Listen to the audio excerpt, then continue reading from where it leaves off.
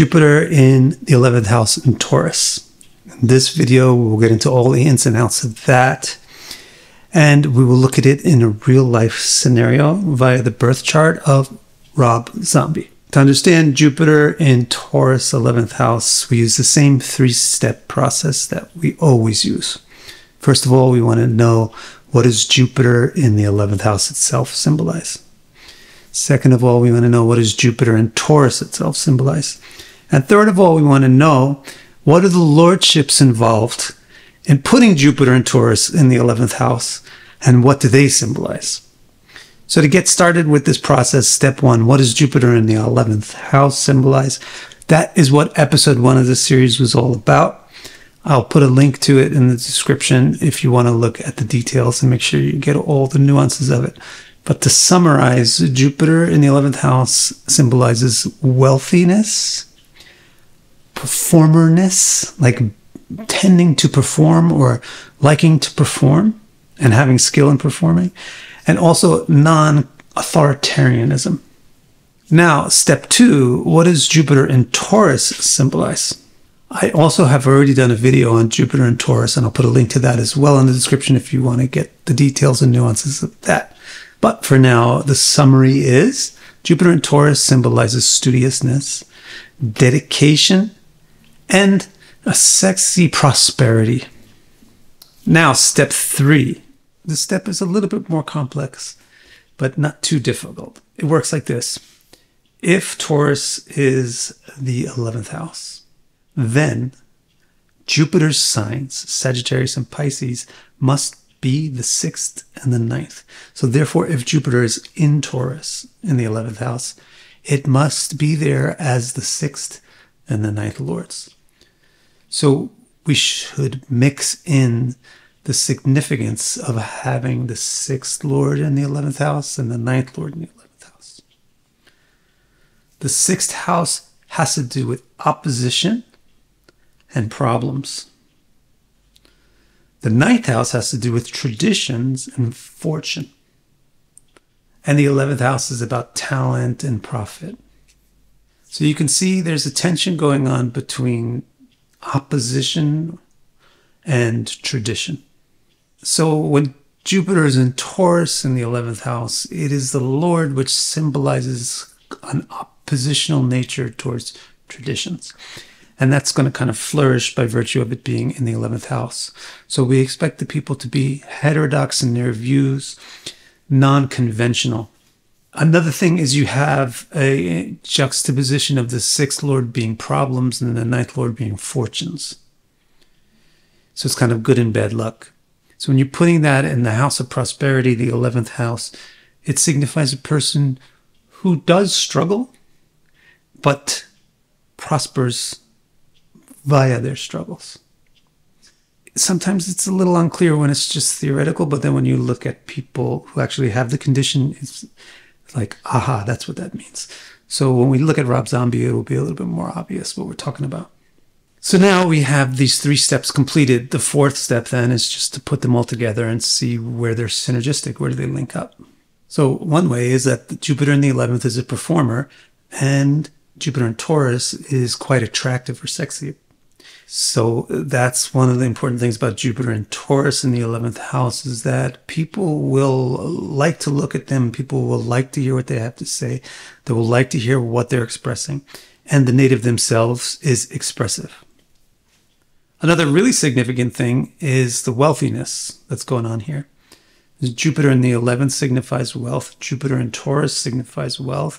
And the 9th lord in the 11th house certainly is prosperous. Okay, they prosper from struggles, but because of these other things going on, Jupiter in the 11th and Jupiter in Taurus, we can be more sure that it's not just they have a lot of struggles. It's really that they do prosper. So it's more like maybe they, for example, work in medicine. You know what I mean? You deal with things that are difficult. So it might not just be difficult, but it could be odd, unusual fields. And the third thing is that Jupiter in the 11th house is non-authoritarian, and the 6th and 9th lords in the 11th house is also heterodox. So we can say that Jupiter and Taurus in the 11th house is quite countercultural, sort of in an aggressive way, like they would like to challenge norms. So it's very, very important, as I mentioned, to look at the theories in real life scenarios, in real life cases. It's not that the theories themselves are unimportant. They're the most important thing. It's the most important thing to understand the theory of what Jupiter and Taurus in the 11th house symbolizes. But the theory is useless unless you know how to apply it in a real world scenario in a chart. So it's always really important after you understand the theory to see how it actually works in practice. So Rob Zombie is somebody who has Jupiter and Taurus in the 11th house. Now you can see kind of what I'm talking about, where people like to hear this guy sing. People will probably want to listen to anything that he says. And you can also see how he's sort of profiting from the challenges. Like, he's making ugly sounds, technically, like, strictly speaking, right? He's making ugly-ish sounds, but they're artistic and beautiful. And he's not really trying to look handsome, is he? But somehow he's attractive. So this is kind of this odd way of succeeding. And also you can obviously see how he's a norm challenger, anti-authoritarian. Would everybody with Jupiter and Taurus in the 11th house be expected to be Rob Zombie? Obviously not. I mean, I hope it's obvious. It's really the way Jupiter and Taurus in the 11th house works in his chart that makes him him and makes you you. The thing with Rob Zombie that's really, really assisting his ability to perform successfully is that his first lord, the moon, is with Jupiter in the 11th house Taurus. And don't forget, that means that planet is exalted. The moon is exalted in Taurus. So his first lord is exalted in the house of art, talent, and performance, and Jupiter is there with it. We might also wonder if I have Jupiter in Taurus, or like if my newborn baby has Jupiter and Taurus in the 11th house, is he going to wind up to be another Rob Zombie? Is he going to be that unusual? Well, Rob Zombie has something rather unusual or like trademark going on in his chart. So he's got Mars in his 3rd house, which in itself is kind of cool and gives that sort of tough, edgy manliness, grittiness to him. But the important thing is that it is giving its trademark 90-degree aspect directly to his Mercury, which is the lord of that 3rd house and which is also conjoined Ketu.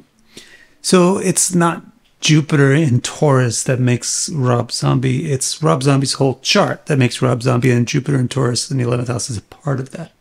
So you can see how important it is to see the whole chart and to see how the theory works in practice. It's something like seeing how a seed grows under different conditions. It may be the same seed, but when taken care of differently or planted in different areas, it produces different effects. If you want to understand the whole context of your chart, the soil in which your interpretive seeds grow, then visit my website, vicdecara.com, and click Readings. My complete chart report explains each and every nook and cranny of your chart and will keep you occupied in self-discovery for years.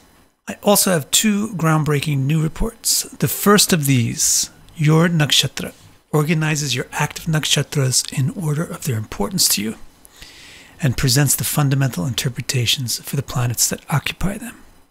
And the newest report, Star Strength, uses a system called Tara to unfold 90 interpretations of the nuanced relationships between all the planets in your chart, which paints a rich and detailed picture of how your various strengths cooperate or compete with each other. Order these or any of my reports and accelerate your journey to deeper self-understanding.